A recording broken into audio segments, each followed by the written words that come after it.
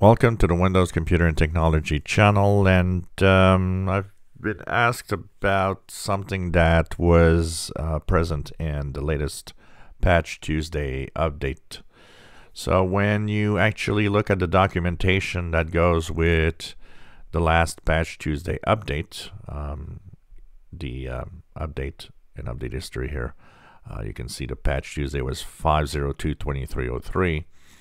In all of the documentation, there's something about Windows RE environment, which is the recovery environment, that has to do with something very specific. So they are talking about a security flaw that could affect, technically, people that have or are using BitLocker to encrypt their drives, and that there could be a possible access to the encrypted drive through a security flaw. And of course, people are asking me, they're referring to something that you have to do. It's a very complex procedure. It's not just a download. It's actually, you have to fiddle with the Windows image, and it's honestly something that doesn't really matter much. Use Patch Tuesday. Install the latest security updates.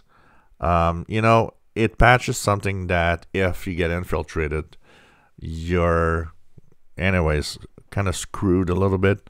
So the thing is, it's not a critical flaw or even an important flaw. It's something that there needs to be a physical access to the PC. They need to have your PC access in order for that to be exploited anyways, which is already, means you're already in trouble, which means don't go around going crazy over this. It's not necessary. The thing is it's a very complex task. It's not even a task that I would personally make a video about for that reason. And it's okay. Just patch with Patch Tuesday to remove all the major flaws of the Windows operating system. Once that is done, you don't have to care about the rest.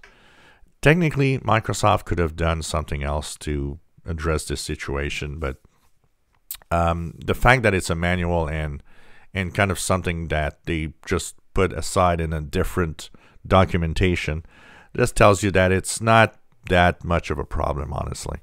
So if you see this, if you read the documentation, you're curious about, well, if the Windows RE recovery environment for the BitLocker, because this is all linked to that. It's if you encrypt your drive, technically somebody would go in, technically you could lose access to the drive, technically, but there's so many steps before that happens that it's not worth losing time over doing anything there. So just ignore it. It's not much of a problem.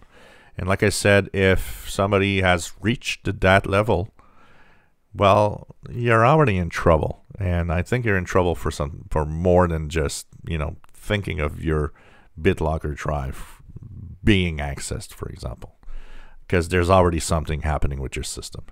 So don't worry about it, and it doesn't really matter. If you enjoy my videos, please subscribe, give us thumbs up. Thank you for watching.